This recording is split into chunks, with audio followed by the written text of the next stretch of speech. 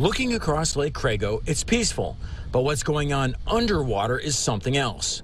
The Florida Department of Health just issued an alert that includes this and 2 other Polk County lakes. Algae blooms are popping up in Lake Hancock, Lake Mattie, and this one. We just had a recent test on Lake Crago where algae blooms were detected near the boat ramp. However, none of the harmful toxins which impact those with respiratory issues and breathing issues were detected. Good thing. The toxins can even irritate your skin. That's why health officials say you shouldn't boat, swim, or fish in water where the concentration of toxins is high.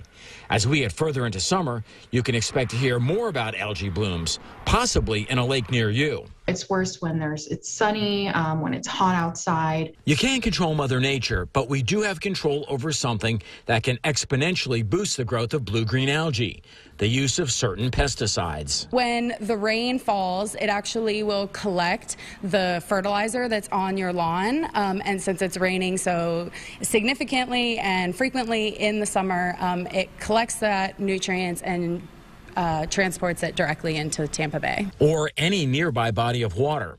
That's why 8 counties in our area have rules that limit when we can fertilize our lawns and gardens. In Polk, Hillsborough, Pinellas, and Sarasota, you shouldn't use a fertilizer with nitrogen and phosphorus between now and September 30th.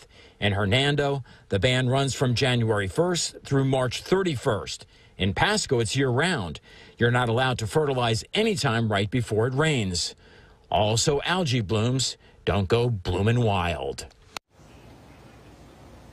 So obviously algae blooms are nothing to be taken lightly. The most dramatic example is clearly out on the beaches. You know, when we have red tide, it is absolutely miserable out there. If you've ever gone out there, it is so difficult to breathe. You feel like there's something in your lungs. Also, you see those massive fish kills. So it's a stinky situation, and in that case, a deadly situation.